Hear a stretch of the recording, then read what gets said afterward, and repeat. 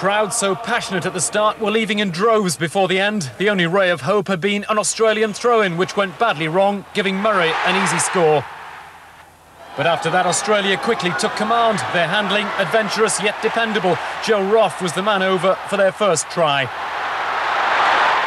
In the second half, Scotland were demoralised as Larkham picked his way through a bemused defence for the second of his scores. And by the end, it had turned into a record win for the Wallabies. Their disappointing tour had ended on a high note.